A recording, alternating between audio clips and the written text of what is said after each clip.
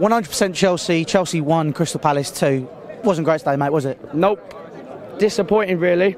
Especially after the first 5 minutes. We started off well, but after that second goal went in, it was just sloppy. Costa, I thought Costa should have... How many chances? I don't know how many chances they had. Costa should have gone off, refreshed it, put Batshuayi on and gone for it. But no, he tried doing opposite, 2 up front, and it paid the price. They stayed behind the ball, defended, and then they ended up winning, which was big, massive points for them. But it doesn't help us out, because the longer we could have extended it even more. But we just have to wait now until City. How do you feel going into that? I feel like stress is going to build in. It's stressful going into the game, but if we can start off and go at City as much as we can and make sure they don't come as forward as Palace did today, to counter us on the counter-attack, and we keep at them, score 3 quick early goals, then that'll be the game changer. But if we don't do that, we know what City's capable of. Look at last year, they beat us 3-0. If we're like how we were last year, then it will keep slipping and slipping and slipping.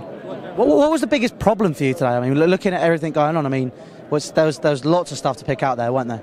The shots, mainly the defence for the first 2 goals. For the second goal, I do not know what Courtois was doing. He moved literally the wrong direction than Benteke was going.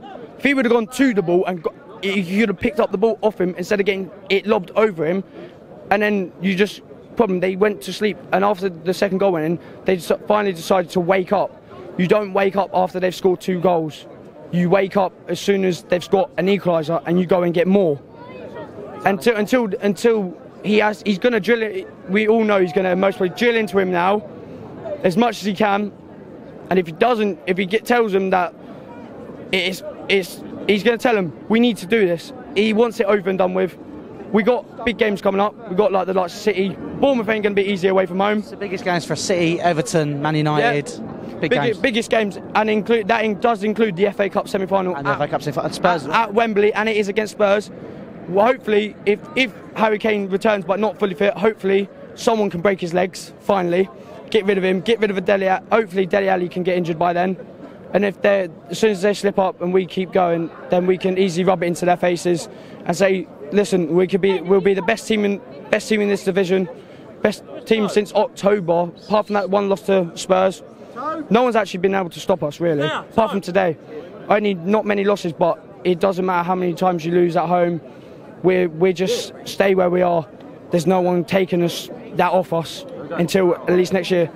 Obviously, from a personal point of view, I think whatever happens around the club or whatever happens with the players, certainly if some of the players don't actually want to be here, they know where the door is. And it looks like some of them are slacking a bit. Not mainly Pedro, but it was a big loss that we didn't have Victor Moses today, because he would have given it to, he would have gone forward. The crosses were poor. It was just going and going. It was just slipping. And I just feel bad for the fans. I feel bad because it's that bad of a loss. It'd be all over the news. Everyone's thinking, what's next for this team?